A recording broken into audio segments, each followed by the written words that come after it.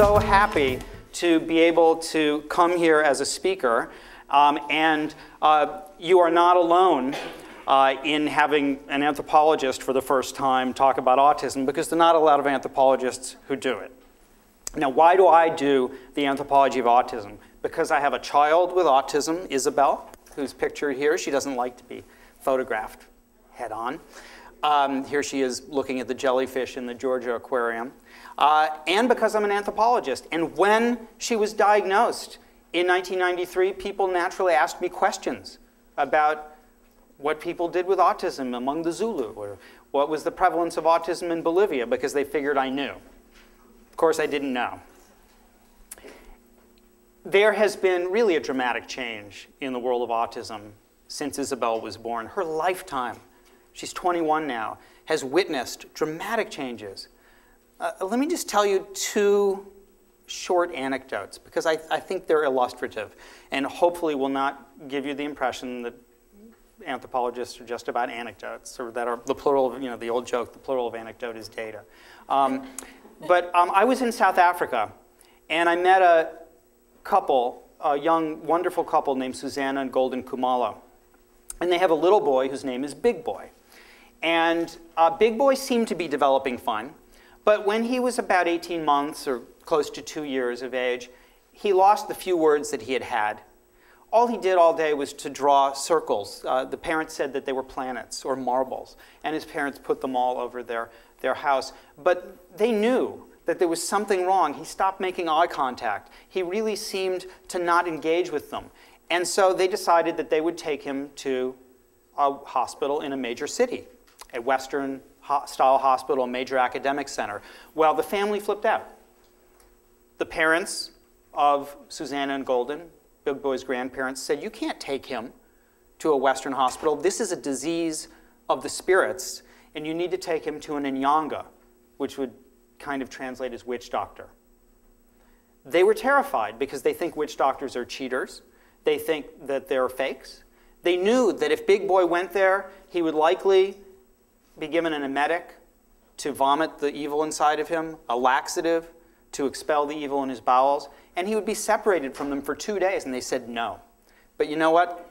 The Klan came down on them, and it was too big a crisis, and custom won out, and they brought Big Boy to the witch doctor. He was there for 2 very difficult days as the parents wondered what was happening to their son.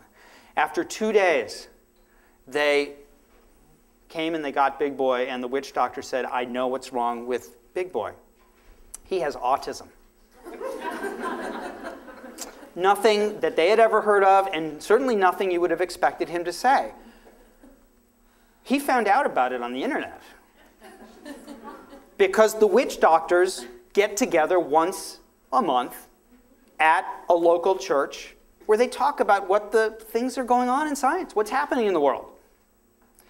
Well, the other story I want to tell you is about Isabel. We wanted her to volunteer at an animal lab. And so we brought her to the National Institutes of Health, where we thought that maybe she loves animals. She's just she's obsessed with animals. That's her restricted and repetitive behavior, is that she just wants to learn about animals. And we brought her to the NIH lab to see if there was something she could do. She could clean cages. She could just be around animals. This is what would make her happy. And we just assumed that when we went there, we would be introduced to a supervisor who would show her where the closet was and where the bathroom was. But they had set up a seminar table, much like the one that's in this building, a large seminar table. And people came and they were wearing suits and pantsuits and skirts. And Isabel seemed very intimidated. And I even felt a little intimidated because I was nervous about this. And they said that this was her interview. And they went around the room and each person said who they were. I graduated from such and such a veterinary school in Colorado. I graduated from such and such a veterinary school at Cornell. And then they said, "Isabel, can you tell us about yourself?" And my wife and I were both sweating because we figured that Isabel would say what she always says when asked to tell about herself, which is that she loves animals or she loves SpongeBob and the things that really make her happy. And she said, "My name is Isabel Grinker, and I'm full of autism." And people laughed. People laughed there. Why? Because they'd never heard this phrase before. They'd never heard it. I mean, full of autism, what does that mean? Well, what it meant to us was that she saw autism as something that was central to her, that defined her, but in a positive way. I mean, to say I'm full of autism is not to say I have a challenge, I have a problem, I have a weakness, I'm damaged, or anything like that. It was to say, this is something that you need to know about who I am, and I'm actually proud of it, and that's what makes me good with animals. So what happened to make this possible? What happened to make it possible that we could get to a world now where somebody in rural South Africa is getting a pretty accurate diagnosis?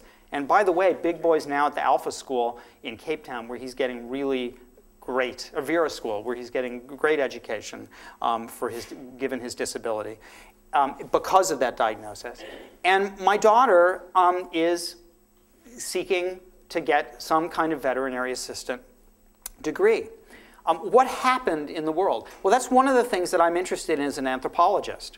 I'm less interested in studying things like you study here, which is the pathways and basic processes of cognition, than what it is about our society and culture that changes to make it possible for people to embrace a new category and to have that category's meaning change over time. So there is today a wave of autism awareness in the world. A wave of autism awareness that is evidenced by the number of societies that are being established every year. Regional, municipal, national societies to promote autism awareness. And we can only expect that this is going to grow because there is so much renewed interest now in looking at diseases that are not fatal, diseases that are not going to increase child mortality. 10 years ago, if you went to Uganda and you said, we'd really like to do a study on autism, people would say, well, we're really worried about AIDS. We're really worried about malaria. But with the decline worldwide in child mortality, there is now the possibility to justify doing research on child development and early child development in particular. In this slide, you see all the societies, all the nations in the world that have national autism advocacy organizations. It's pretty impressive.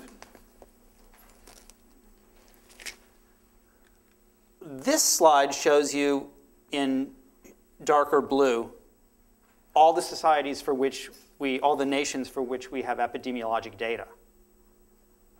So you can see how little we have. Now, I should add that we did add Korea, but I wish Korea was bigger, and it would make a bigger dent.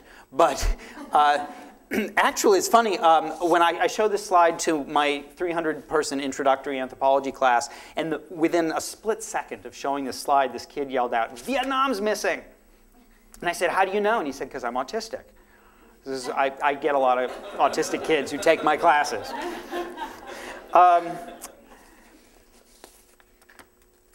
So nothing from Africa, really nothing from South America, nothing from South Asia. We really don't have an idea. And it's important to understand what the impact is of having so little data internationally.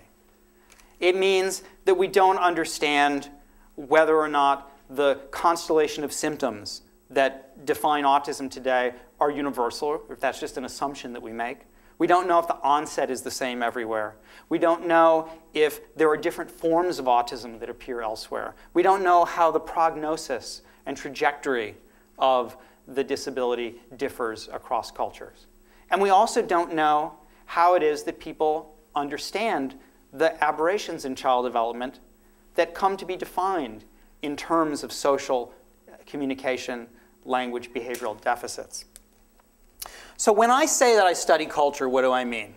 Well, what I'm interested in culture is how it is that people give meaning to their world, and how they give meaning to their world in ways that are public, either through the shared consensus of attitudes and ideas about the world, or as expressed through public institutions like kinship and marriage and economics.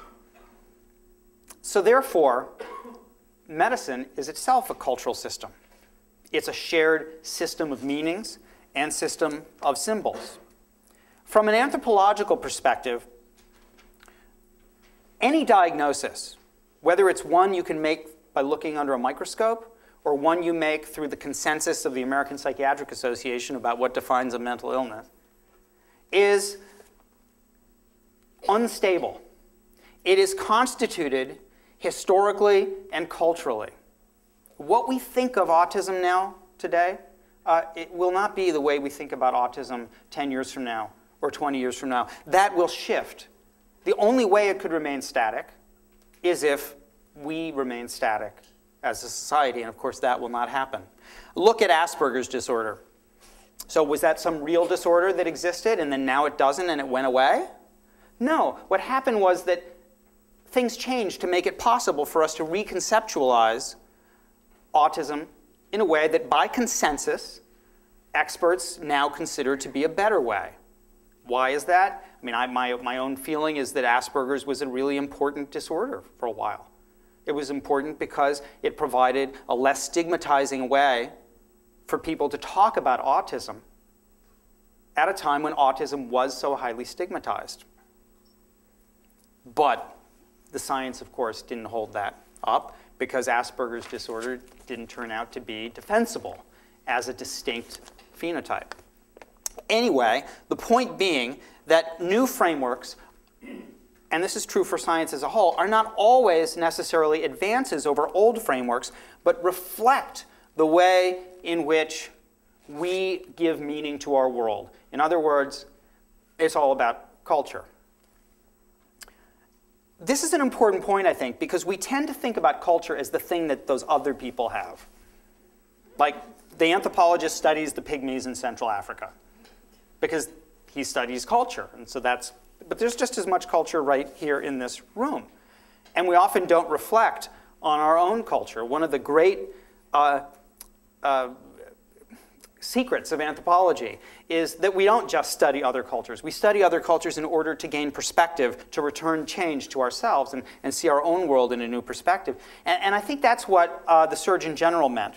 In 2001, when he wrote in the report on mental health disparities, culture is a conception not limited to patients.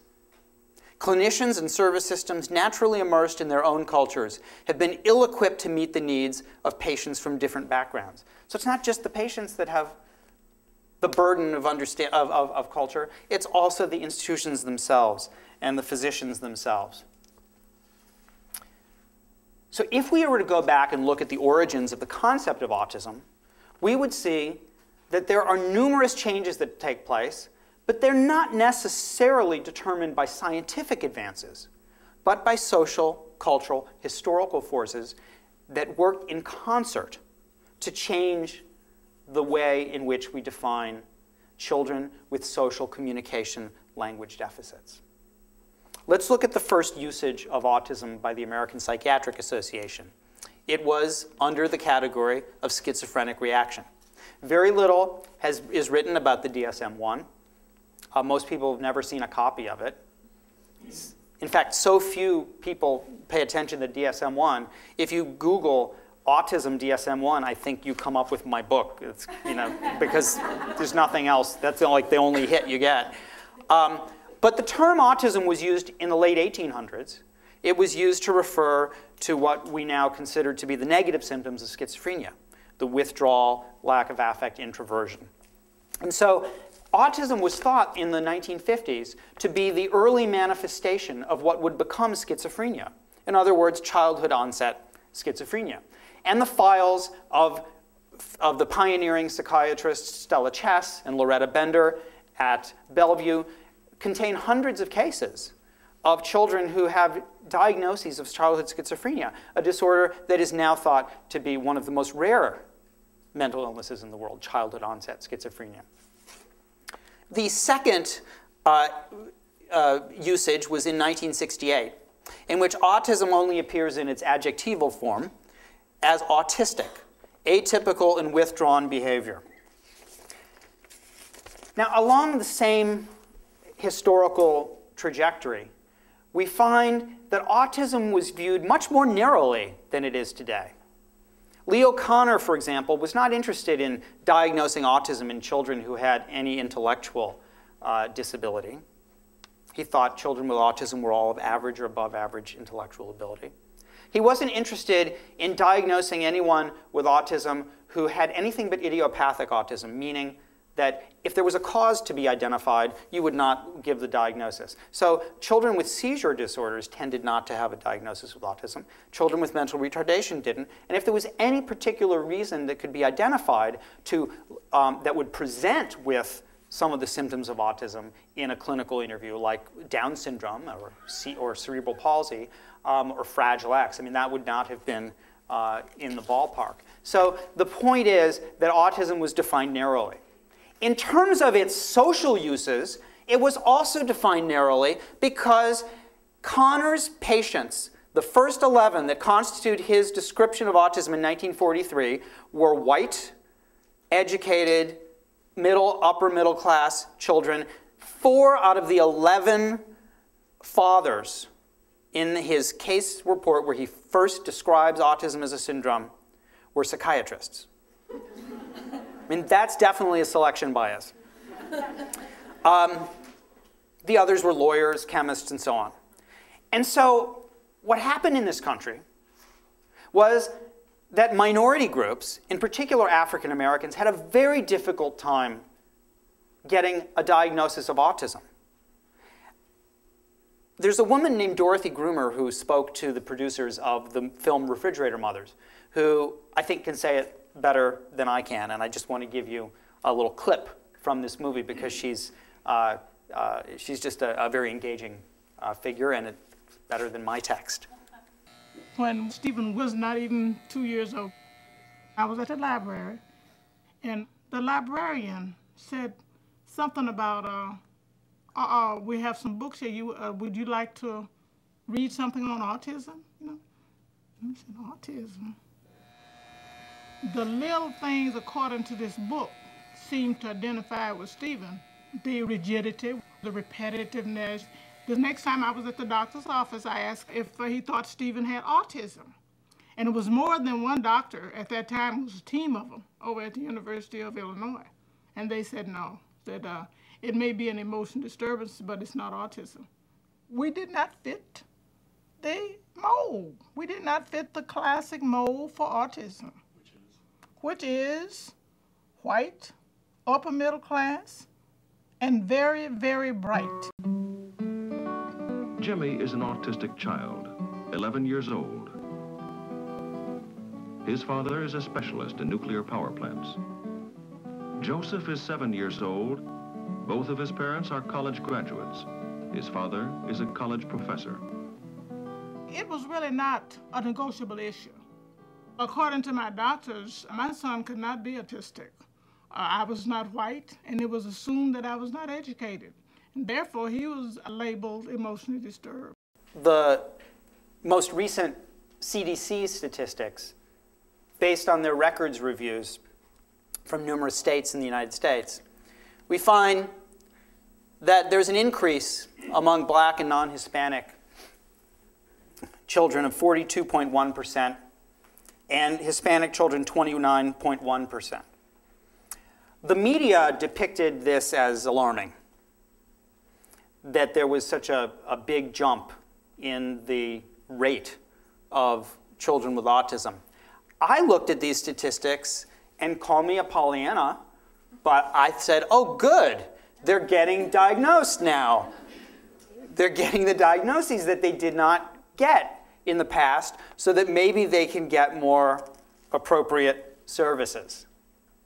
Because autism has a meaning now that it didn't have before. It has a value and attraction that it didn't have before. And if anybody knows the work of David Mandel, you will know that there are huge differences in the American population in terms of age of diagnosis. And it is well understood and generally agreed upon that the sooner you intervene, the sooner you offer services, the better the outcome. And we know that near poor children are averaging diagnosis a year later than children at 100% over the poverty level. We know that rural children and African American children are still diagnosed with autism 6 months to a year and a half later than their white counterparts.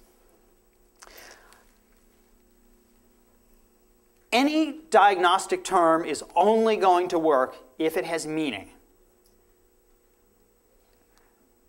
I interviewed pediatricians in New Delhi who had no interest in diagnosing autism because it had no meaning for them. They understood what autism was, but there was no service under that category.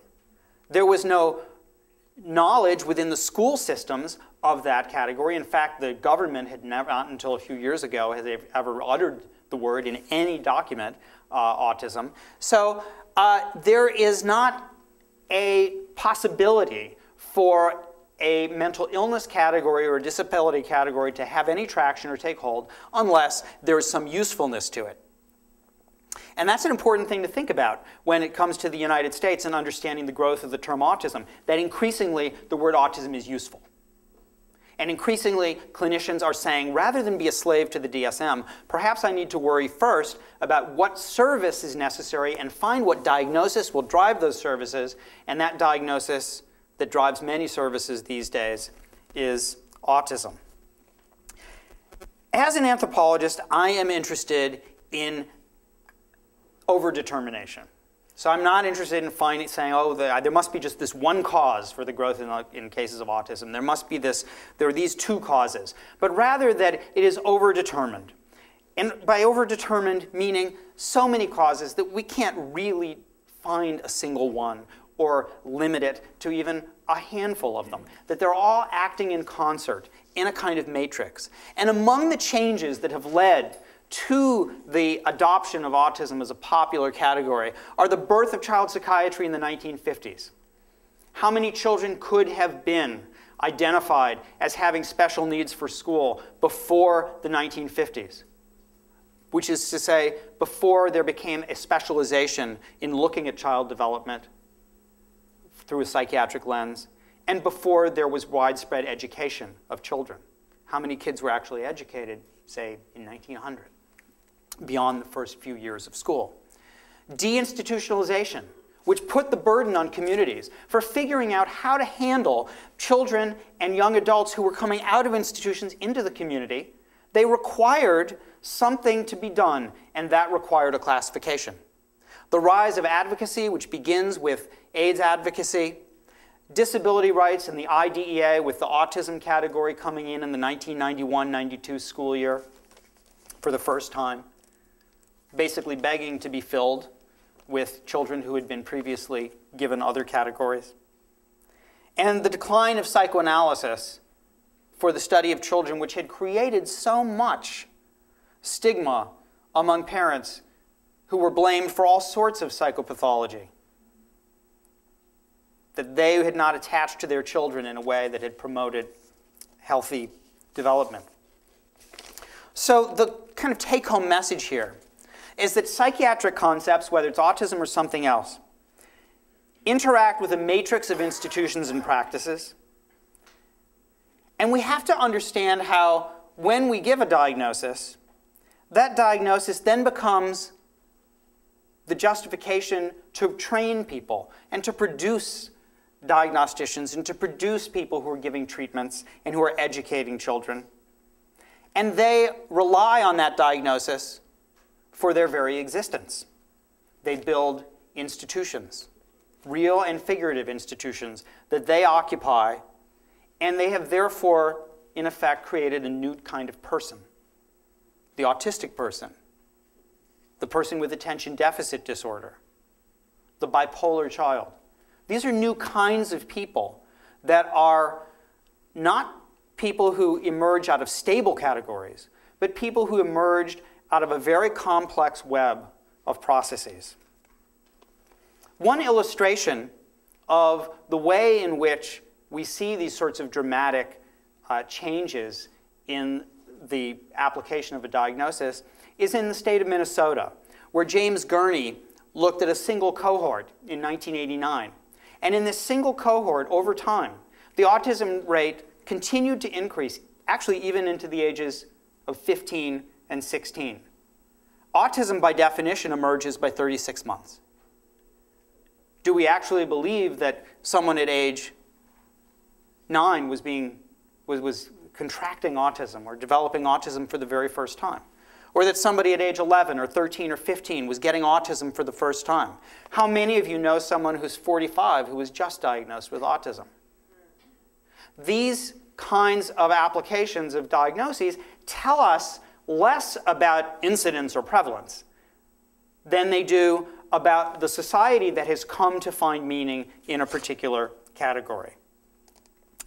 I was at University of Minnesota giving a talk not long ago, and it was being broadcast on the radio, and they asked me if there was any particular type of person I wanted in the audience that I could choose. And I said, well, make sure to have autistic adults in the audience.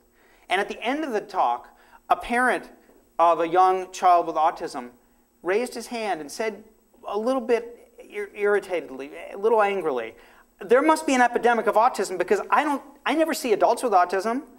I only see all these kids with autism. I never see adults. And it was like magical. I wish I could bottle this moment. But one by one, these adults stood up and they said, I'm autistic. And another adult stood up and said, I'm autistic. And it was this sort of wonderful, beautiful moment in which I didn't have to say anything. But it was well understood that these people were there. They were out there. In fact, the research that has been conducted on adults with autism suggests very strongly that there are many people who would have qualified for an autism diagnosis, but didn't because they were born and raised at a time when the diagnosis did not have meaning.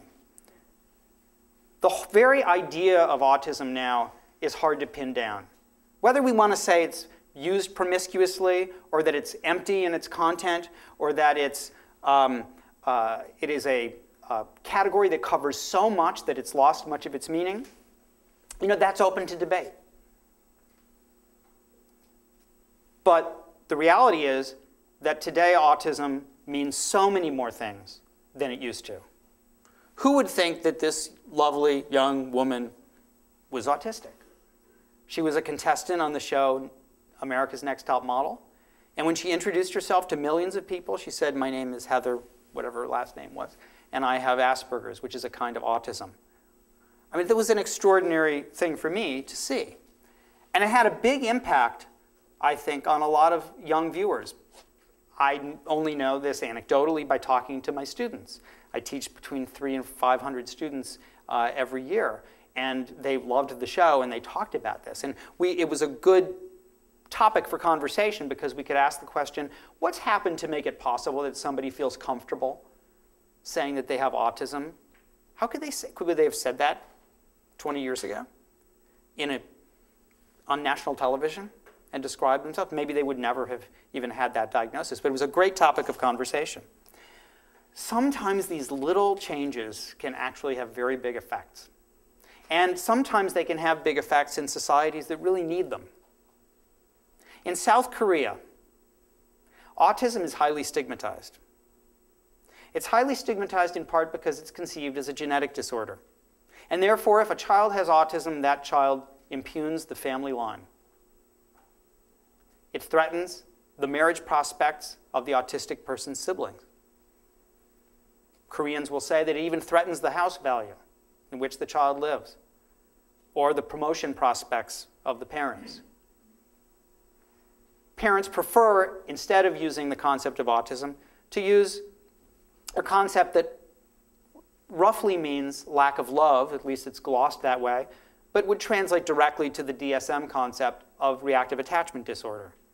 The mother takes the bullet. She says, I didn't attach to my child. I was a bad mother. Therefore, there's nothing wrong with my children. There's nothing wrong with our genes. I was a bad mother. The reactive attachment disorder diagnosis is given frequently in South Korea at major medical institutions and given frequently without any, almost always, without any evidence of pathological caretaking, which is, of course, a DSM criterion. Then a maverick independent filmmaker decided that he wanted to make a movie about a young man who was a marathon runner. but who had autism. And he ran in Special Olympics. And he didn't think anybody would come to the movie because who would want to see a movie about autism? But it somehow caught on. And one of the reasons that it caught on was because it presented autism in a new way. But even more importantly, it presented the autistic boy's mother in a new way. It presented the mother as a real person, not this imagined, evil, cold refrigerator mother that people thought were producing children with autism, but a real person with real strengths, but also real weaknesses, a complex character. She's really the focus of the movie. And I want to show you a few clips from it. In the first clip, the main character, Jo-won, is a young boy. And his mother is frustrated that he's not talking.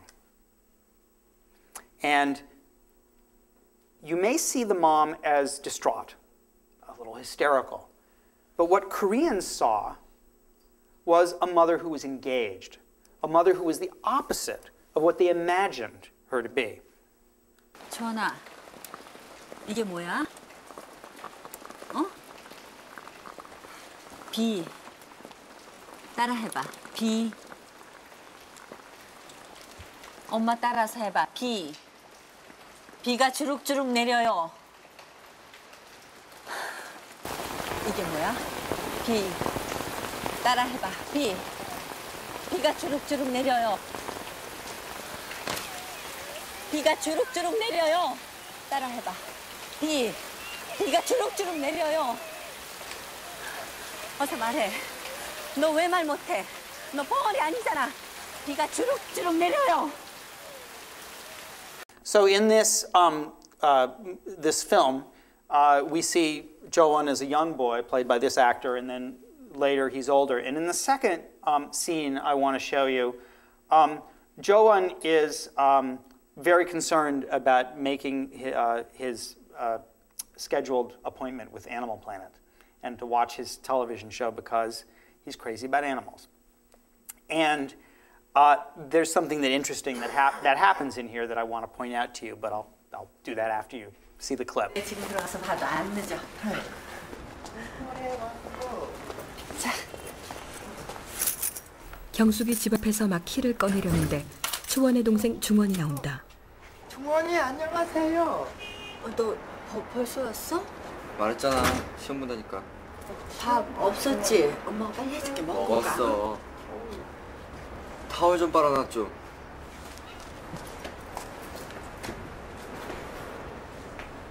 아빠한테 전화 왔었어. 다음 주에도 못 올라온대. 중원은 자기 할 말만 하고 사라져버린다. 경숙은 답답한 마음에 한숨을 내쉰다. 동생한테 존댓말 하는 거 아니랬지? 동생한테 존댓말 하면 안 돼.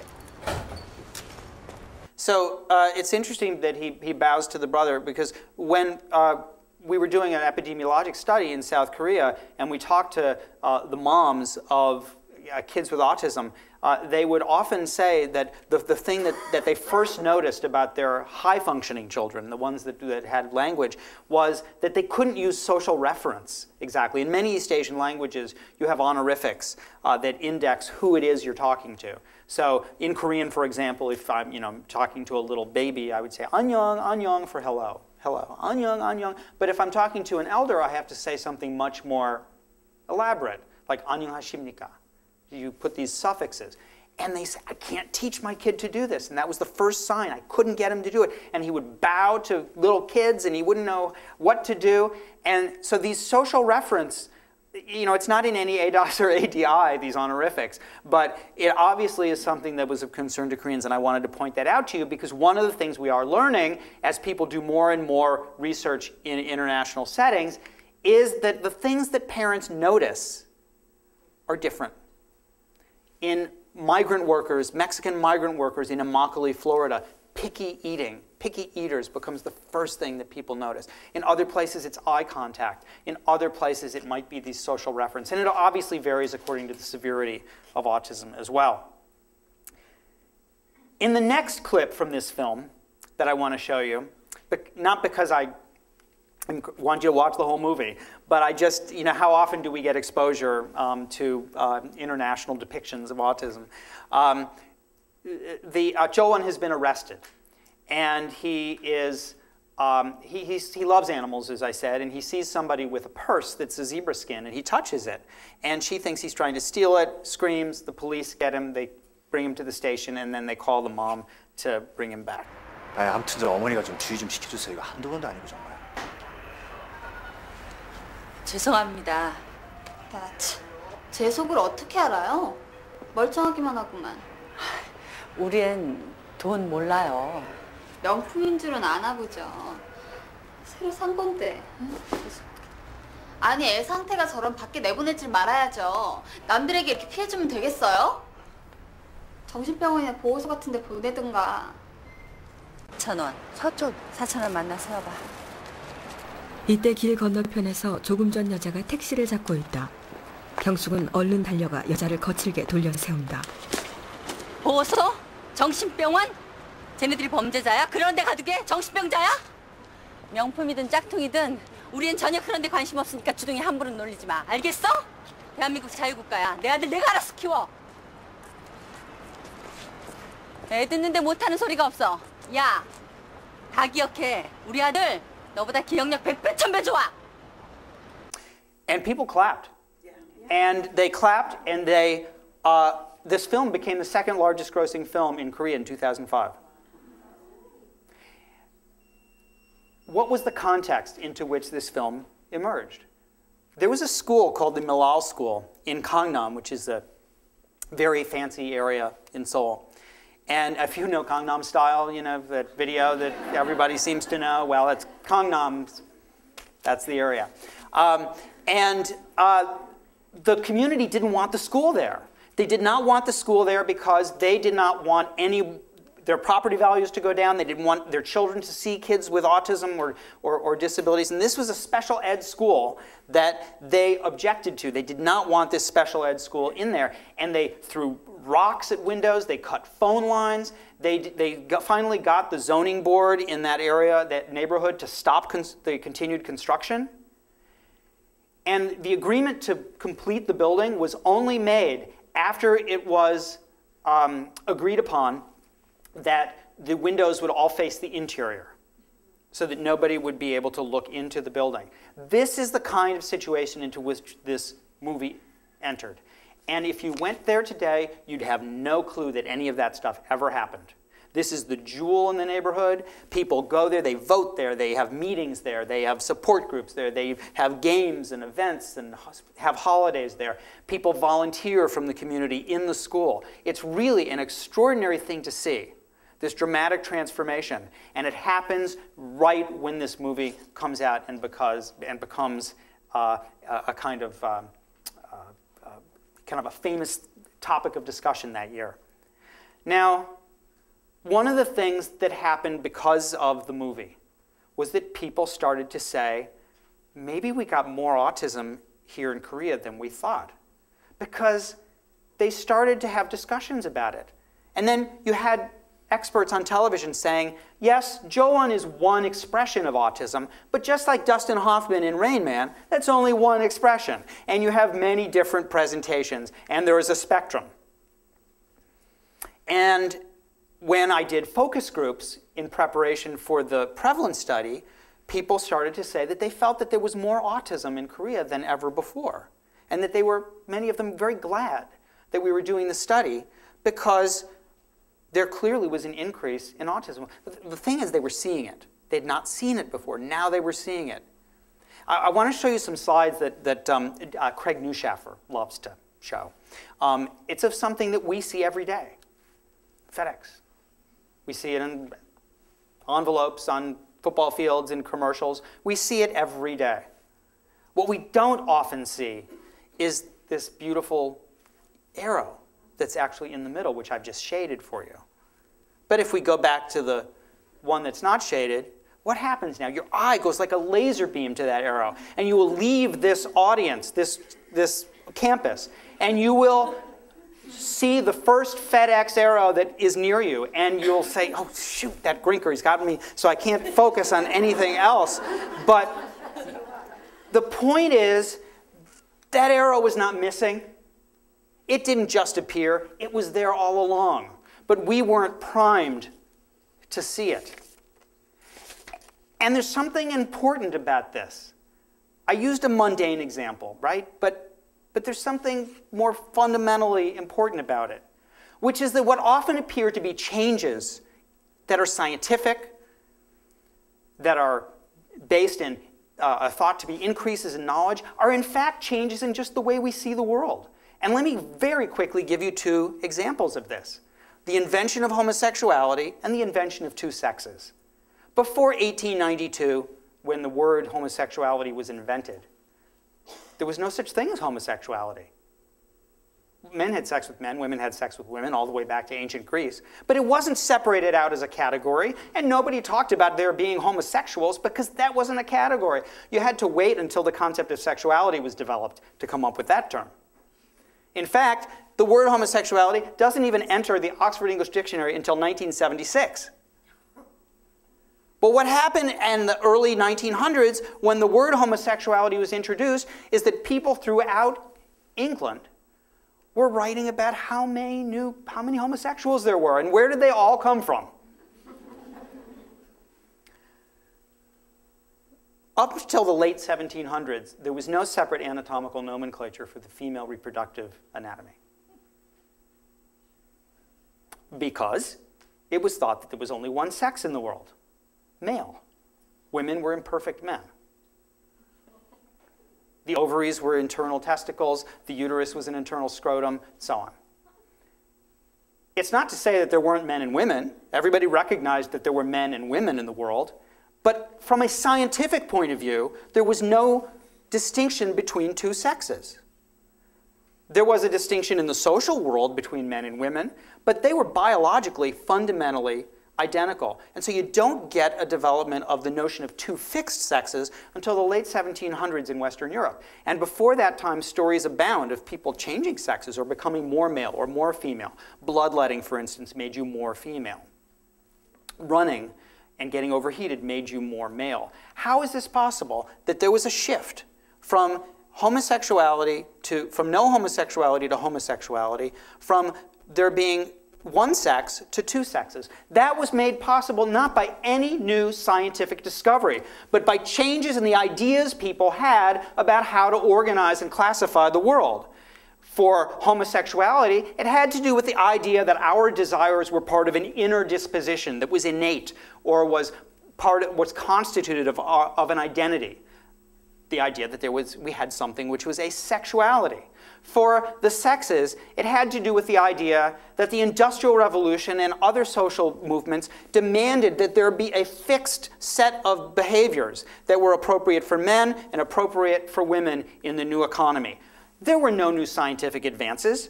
The anatomists in the one-sex world, they had the same anatomy to look at that they did in the 1800s or the 1900s, the same gross anatomy. There was nothing different. It was scientific. It was thought to be scientific, but in fact, there was no scientific discovery. So I think it's just a good idea to kind of step back a minute and say, okay, so we look at this increase in autism in the world through the CDC statistics or through prevalence studies, and ask ourselves, does it really make sense in terms of any science? Let's look at the CDC statistics. A fourfold difference between the lowest and the highest estimates.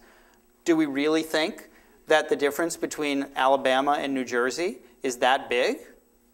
Or does it have to do with the fact that we're getting our records from places with very different institutional settings? In one case, New Jersey, a high population concentration in areas that have a lot of services, and the records all come from services. And in the second case, a largely rural state where there are few services and provide maybe one source of, or two sources of records rather than multiple sources. So it's important that we understand just how it is that we come to understand something as if it were science, when in fact, what we think is science is really something that has come from that total matrix, which is the schools, the scientists, the the clinical practices, the way we view parents, the way we think about child development, the way we think about institutionalization, and so on.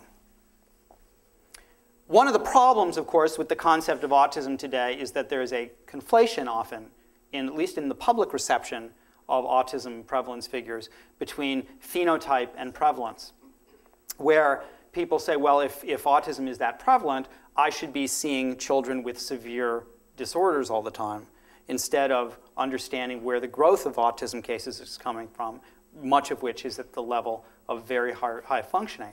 I remember when I published my book on autism, the Autism Society of America sent an email to every chapter president saying that my book, they should ignore my book, because it would be impossible for Grinker to be right that there wasn't necessarily evidence of an epidemic, or else we would see these severe behaviors. Imagine my disgust when the Christmas letter came out for fundraising, and it was using a quote from my book that was positive. It was like, give money. But anyway, that's beside the point.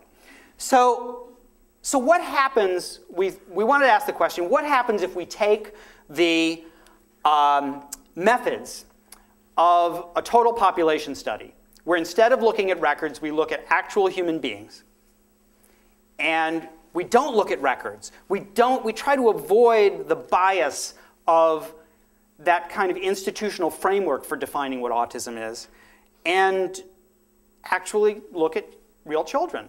The Centers for Disease Control looks only at records, not at children, actual human beings. Let's use this method. And so what we did was we looked at 7 to 12-year-old children in Ilsan, South Korea. We screened the population by giving the ASSQ, or the Autism Spectrum Screening Questionnaire, to teachers and to parents of all 7 to 12-year-olds in that city. Those who were screened positive were then invited for ADOSs, ADIRs, and then a clinical assessment to confirm a diagnosis if there was one suggested by the ADOS and the ADIR. The children who were already in special education schools, the very few that exist, were automatically considered screen positive. In other words, at high risk. The result was that we didn't find the same result as the Centers for Disease Control. Now remember, the CDC estimates based on records for the United States are around little more than 1%, like 1.14%, something like that. We found 2.64%.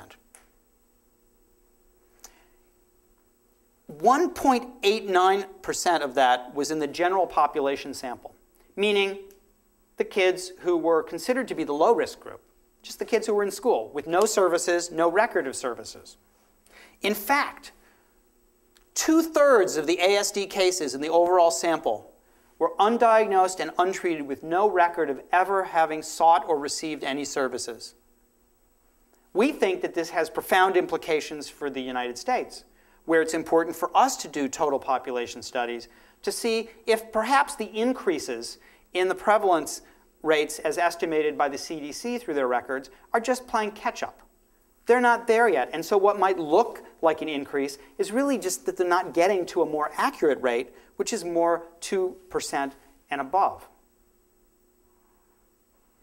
In fact, the CDC and Autism Speaks Together are establishing a study in South Carolina to do just that, and that's underway. One of the things I've been doing recently is looking at parents' response to their kids' new autism diagnoses, and they don't like it, surprisingly, not surprisingly, and are developing a new category which they call border children. The border child is a child who has an impairment in a single domain, the social, but who is intellectually and behaviorally otherwise fine. Whenever studying autism in any culture, it's important to understand that there are a number of factors, in addition to those that I've already laid out, that affect the way in which we have to do research. People might have a lack of familiarity with clinical assessments. They don't know what to do with a questionnaire. They don't understand the terms we use. It's an enormous challenge to do international research, and it is amazing to me, incredibly exciting to me, that we have studies out there that are being done in South Africa now, in Uganda, in Argentina, in Taiwan, that had not been done before. In South Africa, for example, Amy Weatherby has been looking, and I've been involved with the study, has been looking at how it is that we can identify young children with autism. And you have to use different methods. You have to go through the witch doctors, or you have to go through the plural medical care system in order to understand how to identify children who might be at risk for autism. You have to, for example, go to HIV clinics and AIDS clinics, where often there's a problem. Often the parents are there, but often if the child is HIV positive, there's a confounding effect where sometimes HIV or AIDS in children can appear with, can present with some neurodevelopmental disabilities or deficits. Now, in light of all of this, in light of the way that we look at autism and our understanding of it in terms of culture, we always have to come back to the individual child. And in this case, my daughter, Isabel, for me, that's the person that I first think of. And this was her when she was about 7 years old, I think. And she's in France at Giverny. And I look at her, and one of the things that always strikes me is that she doesn't look disabled. That she doesn't look like somebody who is damaged. She doesn't look like somebody who's sick. And yet much of the discourse that has come in the United States, come out in the United States in recent years, has been that kind of discourse. That autism is a tragedy, that the increase in diagnoses of autism is not an achievement that is providing services for people that never got them or who had misdiagnoses, but rather that there is something dangerous, something bad going on. It could be. It could be there's something bad going on. It could be that there's a true increase in the incidence of autism. We don't know. But as an anthropologist, I'm more concerned with what the meanings are. And one of the things that has concerned me, and I wanted to just spend 5 minutes or so commenting on this, is the idea that there's some evil out there or something bad out there. And there are two places in which I've seen this most paramount. The first is in the outreach efforts of some psychiatric institutions to encourage treatment. And the second is in anti-vaccine discourse. Actually, there's a third, which is memoirs, parent memoirs. But let's just look at a couple of things here. This was the New York University Child Study Center outreach.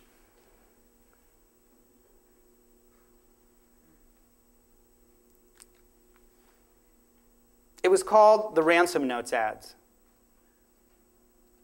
What's being said here? What's being said here is that autism is these were on billboards, by the way, not billboards, on bus kiosks in Manhattan. What is being said here is that your child has been stolen. Your child has been lost. Something's come and taken your child.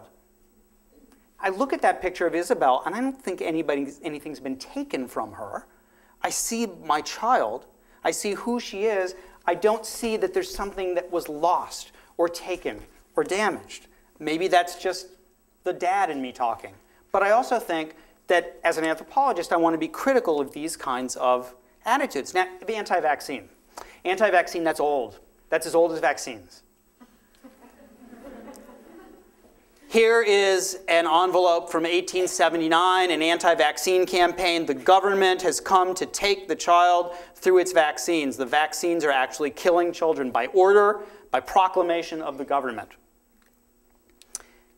Here's the vaccine revolt in Brazil in 1904, in which the workers were convinced that the government was seeking to eradicate them through vaccines, that the vaccine program was a way to destroy them, to kill them. Here is the introduction to Strange Son by Portia Iverson, an advocate who started Cure Autism Now, which then merged with Autism Speaks. One day it happened. He was gone. Now, if you are an anthropologist, and if you are thinking about the United States and these discourses, not just as isolated to this continent, but as fitting into a larger pattern than we see, well, then it's absolutely fascinating.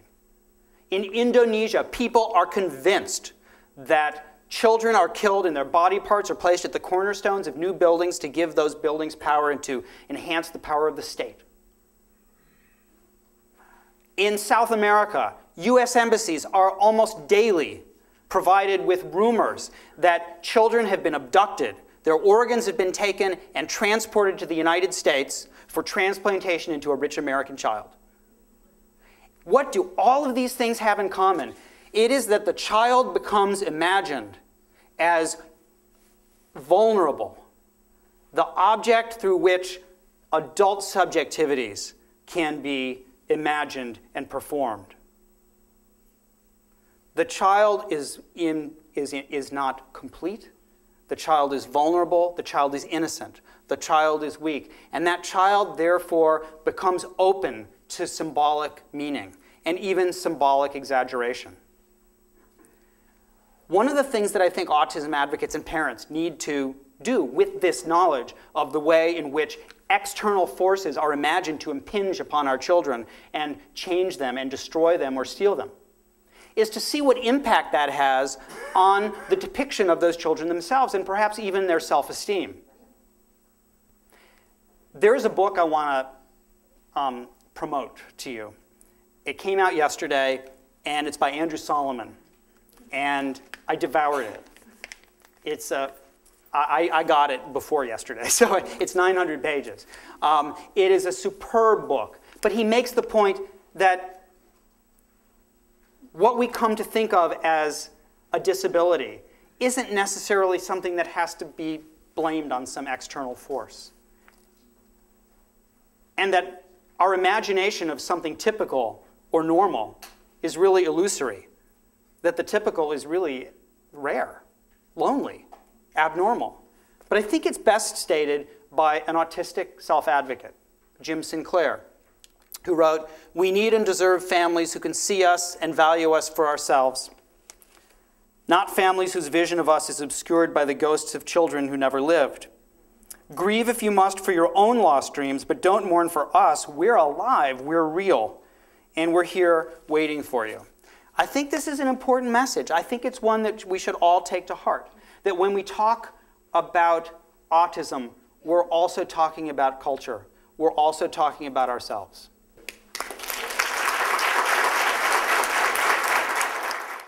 This is very illuminating. Are there restrictions in our laws that automatically prohibit licenses like driving cars, automatic prohibitions in our society for that? For autism? Yeah. I don't think so. No, I don't think so at all. I think that one of the interesting things about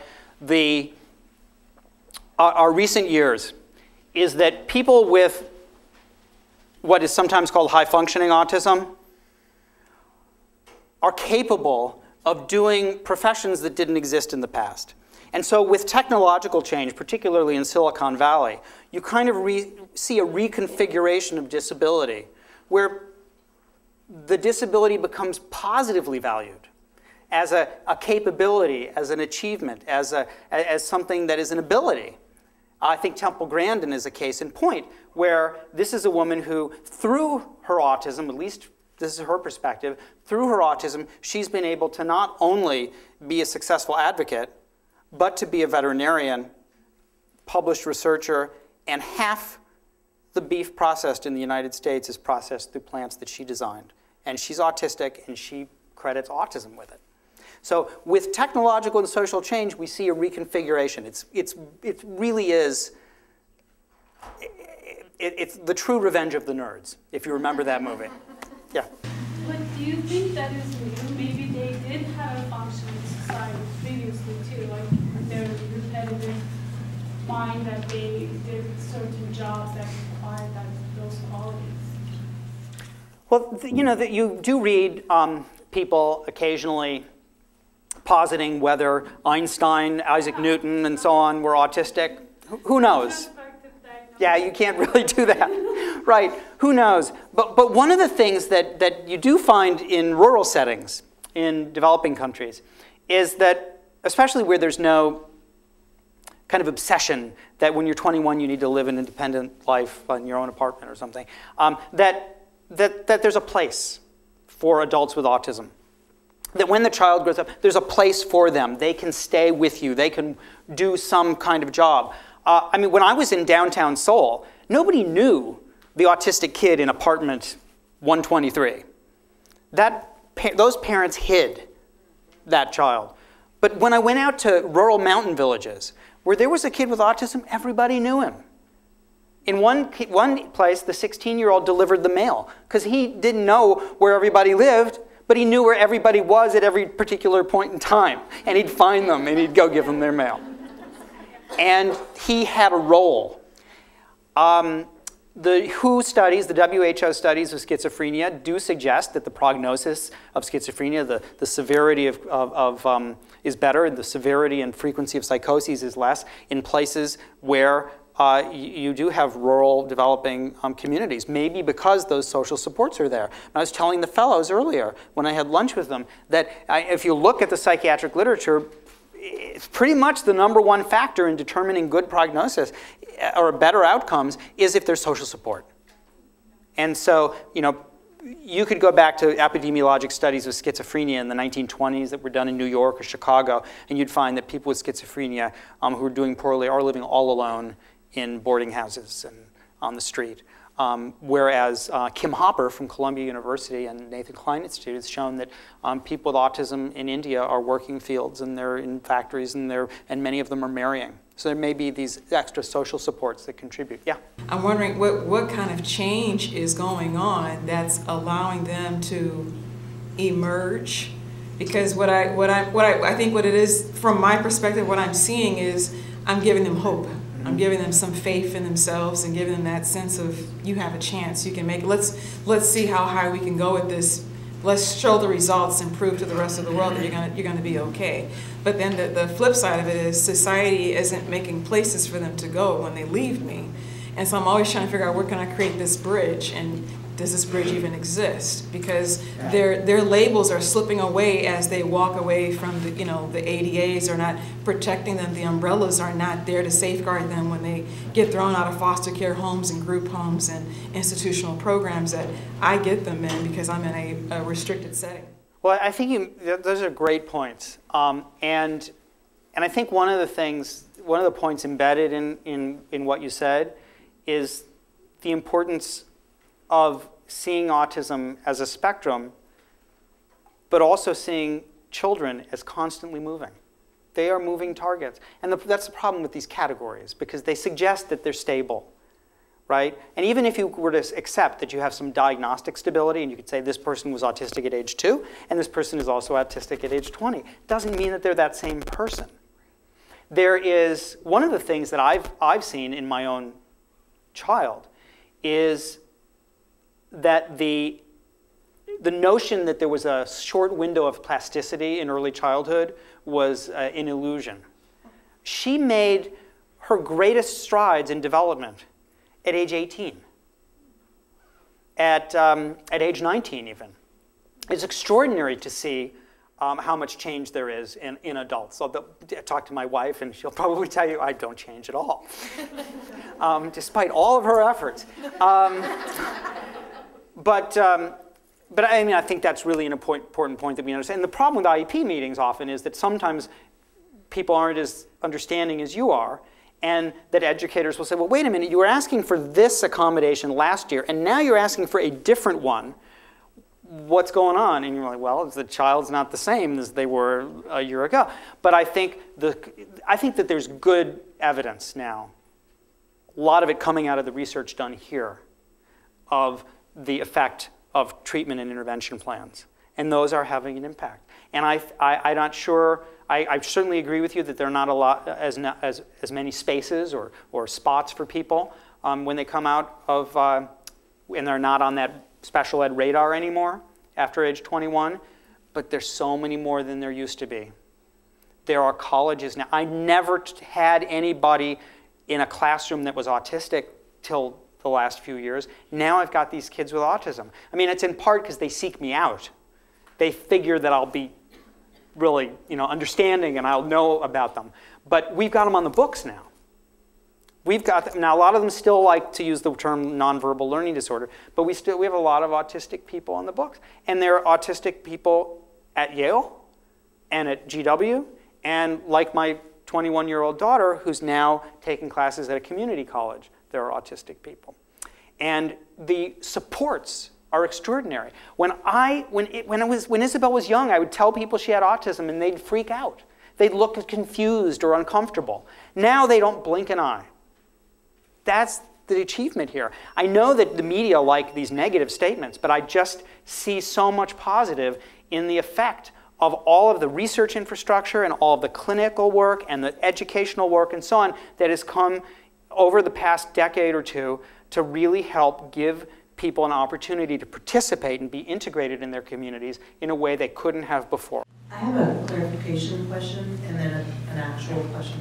When you were mentioning that the jewel of the city in South Korea, the special education school, that now had become the jewel and that wasn't the case before, was that because of the movie?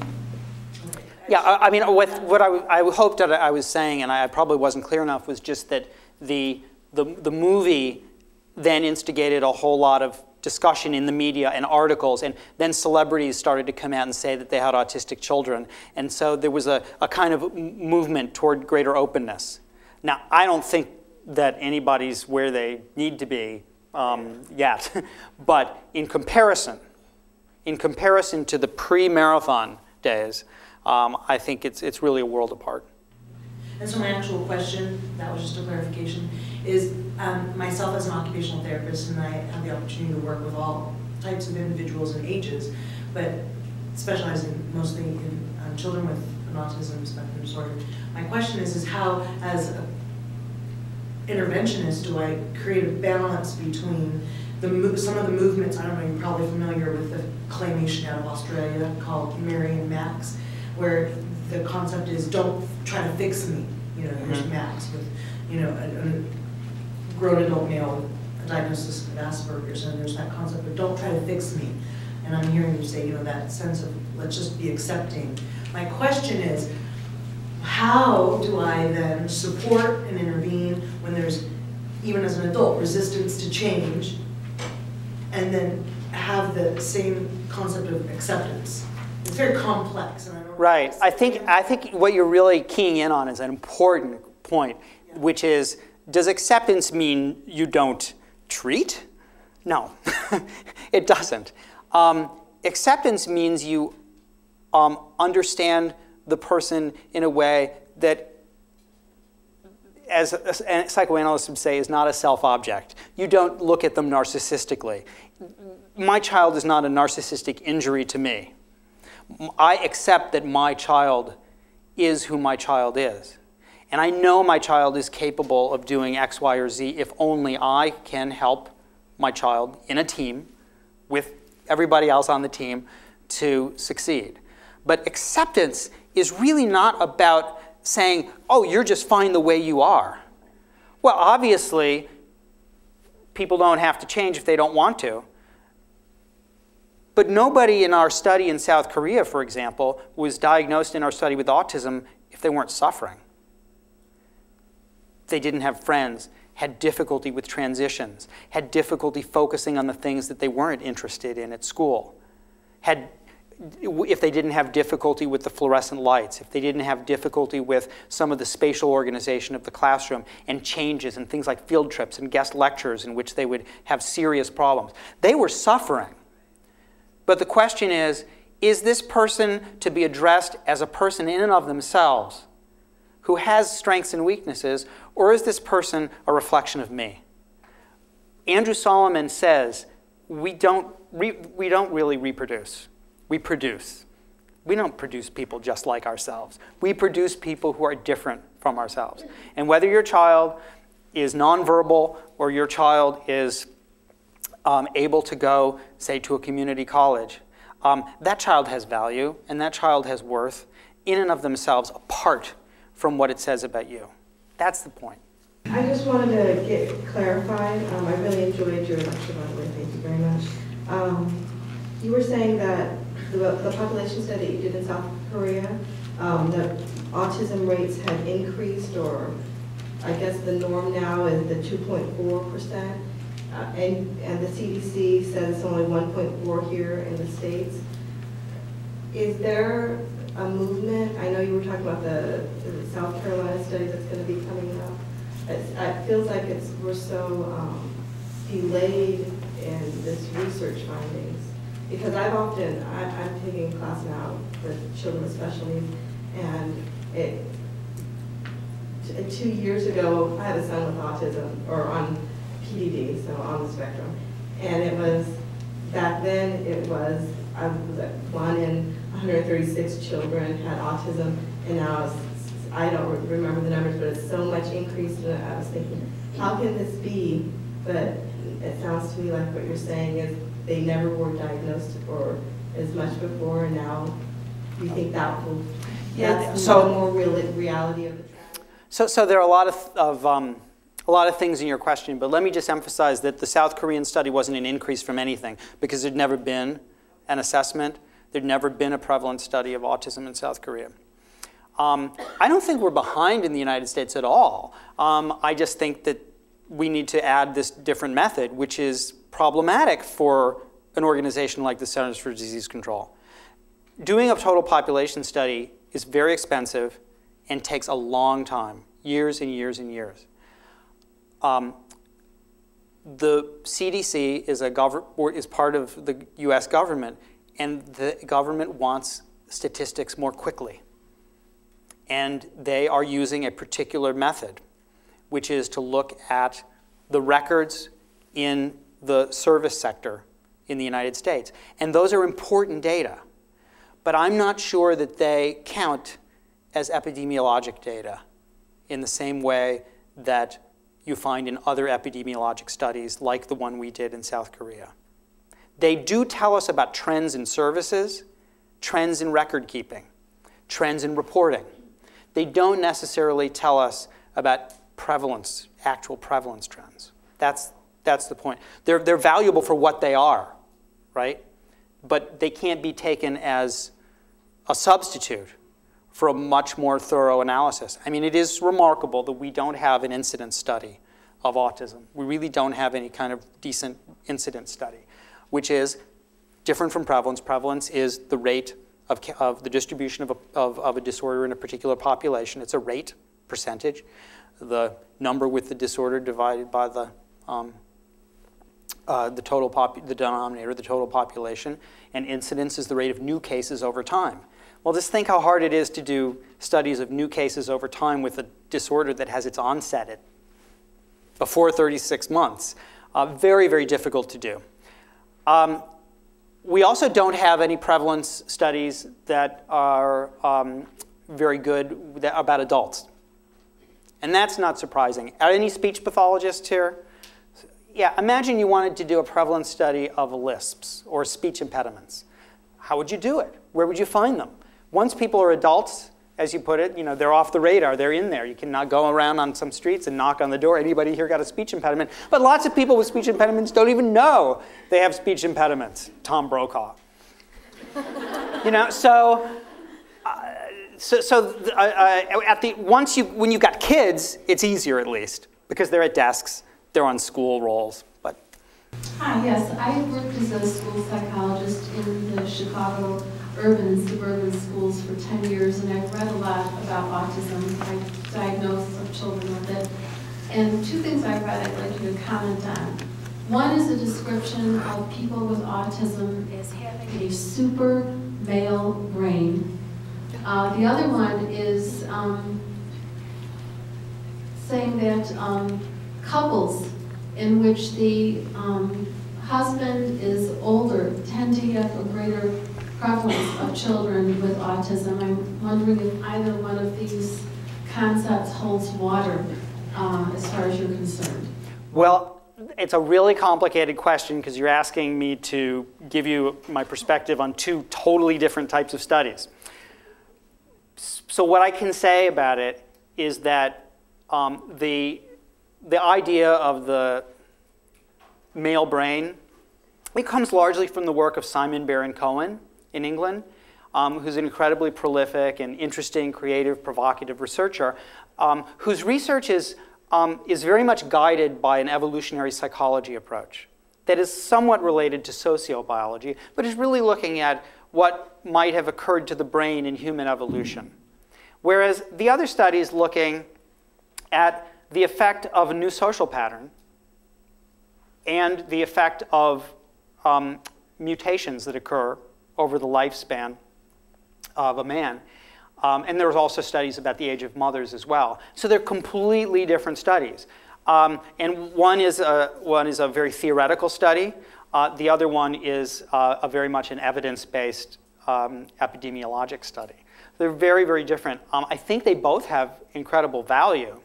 I would say that I'm a little more suspicious about the evolutionary psychology approach simply because there seems to be evidence for the male bias in autism that involves not necessarily evolution, but specific pathways in the brain.